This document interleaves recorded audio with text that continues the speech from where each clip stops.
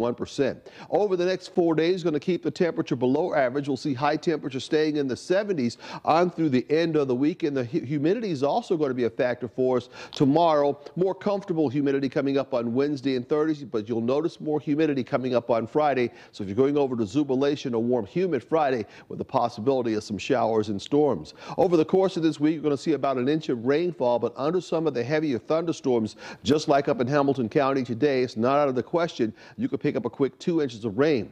Tomorrow, a few scattered showers early on, but things will dry out during the day, so we'll see more sunshine tomorrow afternoon, but it's still going to be a cooler than the average day. We'll see the high at 74 in Kokomo tomorrow, 75 in Lafayette, and 78 tomorrow's high temperature in Bloomington. And then more rain is going to move across central Indiana by Wednesday afternoon. Heavy rain and thunderstorms is going to be likely for us. Overnight, we'll see the rainfall tapering off by 11 o'clock, and then we'll see some dry time. But more scattered showers are likely early tomorrow morning. Tomorrow's 77 for the high. Showers and storms are likely for us on Wednesday, dry weather on Thursday, and then more rain from Friday right on through the early part of your Saturday.